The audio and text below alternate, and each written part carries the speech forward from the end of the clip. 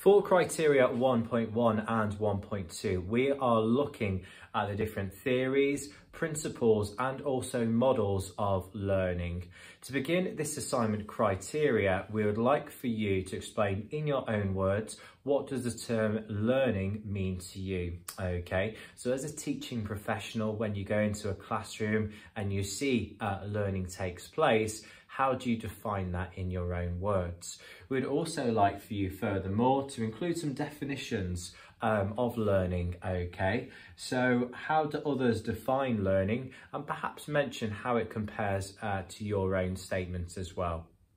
For this assignment question, we are looking to include different principles of learning. So we'd also like for you to explain the term behaviourism, okay?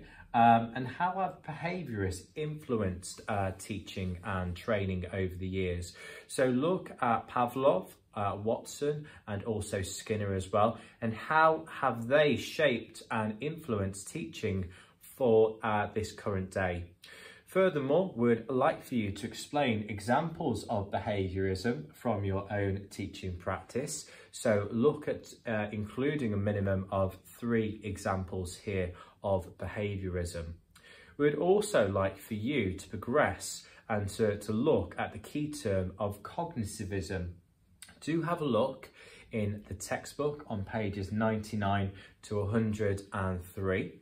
And furthermore, we'd like for you once again to explain how cognitivists such as Piaget have once again shaped teaching as well.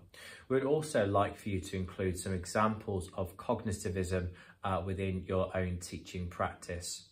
And finally, to start off this assignment, we'd also like for you to include which style is more familiar with your own teaching style, either behaviourism or cognitivism, and why. Okay, of course you'll use a blend of both approaches, but do explain perhaps which one you lean towards here. So for this assignment question to start with, we are looking for a minimum of 500 to 1,000 words. Okay, we are looking for lots of teaching examples, and do make sure you have a look in the textbook for the different definitions of behaviourism and cognitivism to begin this assignment.